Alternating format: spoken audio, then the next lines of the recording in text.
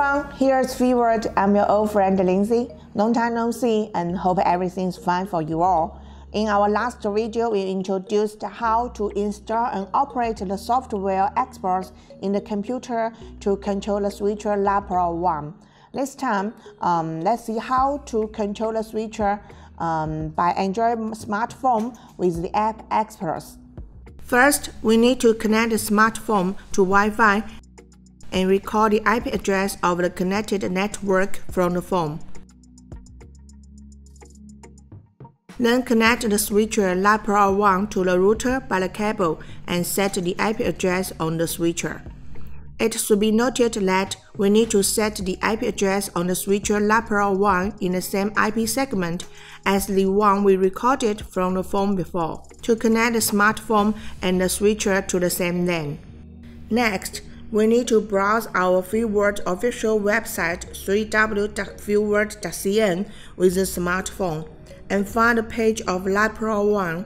Then find the installation file named LIVEPRO XPOSE Software Android in the section Download, and click to download and install it in the phone.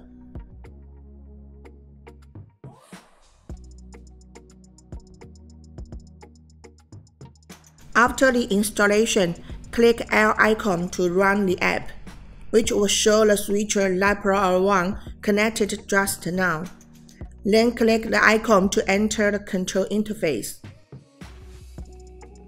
There's no live streaming menu in XPOSE in app version, so it only shows the resolution and frame rate of the input signals in the middle of the screen instead of the pictures displayed in PC version. The operations of the other menus and functions are the same as those in the software of XPOSE in PC version.